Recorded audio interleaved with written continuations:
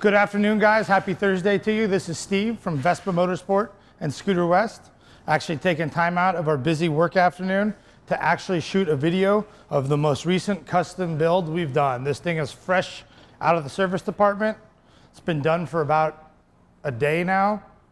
And this bike was actually custom built to order by a customer that lives in North County. We're gonna maintain his anonymity, so we're just gonna call him Stephen Clark Kent, for lack of a better way to go about it. But ironically enough, he watched a bunch of our videos and kind of fell in love with a bunch of the black stuff that we do, a bunch of the custom lighting stuff that we do. Came down with a very itemized list and said, I want this, this, this, this. I've seen all your videos. Voila. We were so compelled by the complete package he put together that we had to get some video footage before we let it leave the shop. So we're actually going to start off with highlighting a lot of the electrical stuff that has been done to it. Starting at the very top, Scooter has our HID headlight installed. This will only work when the bike is running. These headlights are cool. They're super bright. You have the ability to turn them off and on. Off, on. So we got that going on. We also went ahead and installed this cool backlit light. That's an accessory that we do that is specifically for the Supers. You know, the GTSs actually have the light there, but the Super one doesn't come with that, but this is a cool LED that backlights that. We're on to our third generation now with a front running light and turn signal kit. You can see that in action there.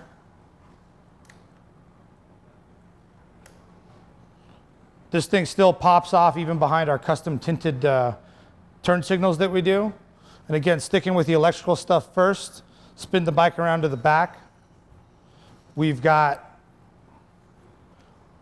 our tinted turn signals that come in a set of 4. We just showed you the front ones. The tinted tail light. Look how cool that thing looks. And again, this is a 2015 Super in satin black. So one of the trim differences that they added is that chrome rim around there. The customer actually decided to leave that. It looks pretty sharp. But energizing the ignition, you'll see that our rear running light energizes, where we add the running light functionality to the rear turn signals. The tail light's actually on right now. Pull the brake lever. And even though the tail light is that dark, it still looks pretty sharp and is pretty visible through that thick tint.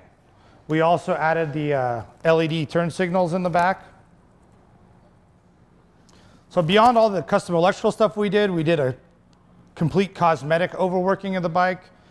We matched the satin black with a lot of the metal components and some of the other plastic trim pieces, and really did an all blackout package on this bike. So I'm just gonna go off the cuff, start at the top and work our way down. We did our black mirrors, the Tuono motorbike or superbike inspired mirrors. We got the pair of those installed. He went for the black Faco small windshield. One cool thing he went for is the actual PM tuning adjustable brake levers. These things are awesome. So there's 6 different presets, much like you'd expect on like a high-end sport bike, where you can actually adjust the amount of, you can adjust the location of the lever, so you can really control the pull. We offer in-house a powder-coated black bar end weight. What we did on this bike, because we were running stuff next to the powder coater, instead of doing our standard kind of low gloss or Vulcan black, we did everything flat black, and it really does match this bike even better. So we did the black bar end weights. We've got the black leg shield trim installed that we sell as a pair, so the left and the right. Looks awesome. Talked about the tinted turn signals front and back. Coming around to the back, we did the black exhaust shield, another item that we kind of keep stocked. Custom, again, we took the GTS 24F01, the folding Faco rack, disassembled that, ran it next door for powder coating. If you look at the detail, we did every little piece on it individually, so the rod, the springs, came out awesome. This is another new little thing that we've got going. We're doing these in black now. We'll have them in black shortly. It's the rack hold down. So it holds the spring-loaded rack down. That thing's pretty awesome. Almost forgot getting there though. We did the belt cover. Again, instead of our standard powder coated black, we did this one flat black to really match everything else on the bike. You can see we removed the reflector plugs. We also actually removed the orange vinyl kit.